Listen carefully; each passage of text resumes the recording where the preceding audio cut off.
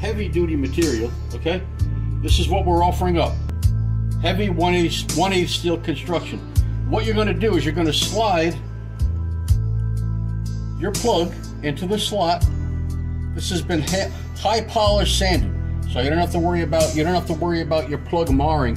That little slot was sanded down, smoothed out and sanded down. So, all right, then you're gonna slide the unit up underneath.